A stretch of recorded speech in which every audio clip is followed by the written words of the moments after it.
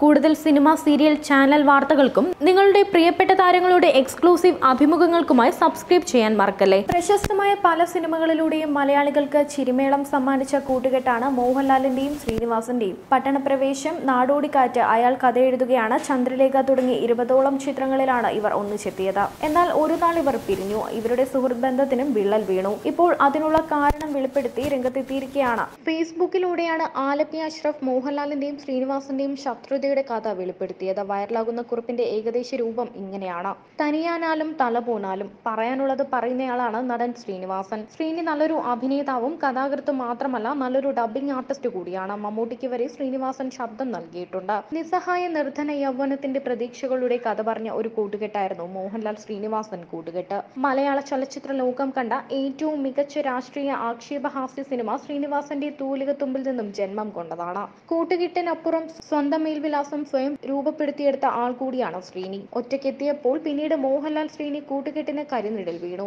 ഉന്നത വിജയം കൈവരിച്ച സിനിമയായിരുന്നു ഉദയനാണ് താരം. ഇതിൽ മോഹൻലാലും ശ്രീനിയും തകർപ്പൻ പ്രകടനം കാഴ്ചവെച്ചു. എന്നാൽ സൂപ്പർ സ്റ്റാർ സരോജ് കുമാറിന്റെ യാത്ര തനിച്ചാക്കിയപ്പോഴാണ് കാര്യങ്ങൾ കൈവിട്ടത്. പ്രഥമ ദൃഷ്ട്യാ അവർ തമ്മിലുള്ള സൗഹൃദം ഊഷ്മളമായിരുന്നുവെങ്കിലും അന്തർധാര അത്ര സജീവമല്ലായിരുന്നുവെന്ന് വേണം കരുതാൻ. ഒരിക്കൽ അവസരം ലഭിച്ചപ്പോൾ ഞാൻ ഇക്കാര്യം ശ്രീനിയോട് തുറന്നു പറഞ്ഞു. സരോജ് കുമാറിന് കേണൽ പദവി ലഭിക്കുന്ന ഭാഗം മാത്രം ഒഴിവാക്കിയിരുന്നെങ്കിൽ ആ ചിത്രം ആരെയും വേദനിപ്പിക്കില്ലായിരുന്നു. എന്റെ അഭിപ്രായത്തോട് ശ്രീനി പ്രതികരിച്ചത് ദീർഘമായ മൗനത്തിലൂടെയായിരുന്നു. ആരോഗ്യം, ഭക്ഷണം, രാഷ്ട്രീയം, സാമ്പത്തികം, ശ്രീനി കൈവയ്ക്കാത്ത മേഖലകൾ ഇനി ബാക്കിയില്ല.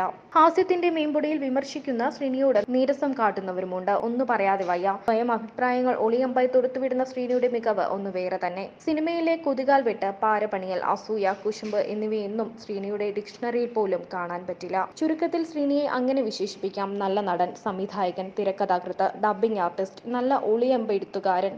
അതാണ് നമ്മുടെ ശ്രീനി. അവസാനമായി മലയാളികൾ ആഗ്രഹിക്കുന്ന ഒന്നുകൂടി സ്നേഹപൂർവ്വം ചോദിക്കട്ടെ: മോഹൻലാലും ശ്രീനിവാസനും ഒന്നിക്കുന്ന ഒരു പുതിയ ചിത്രം ഇനിയും മലയാളികൾക്ക് പ്രതീക്ഷിക്കാനാകുമോ എന്ന് ചോദിച്ചാണ് കുറിപ്പ് അവസാനിക്കുന്നത്. News desk, Sini life.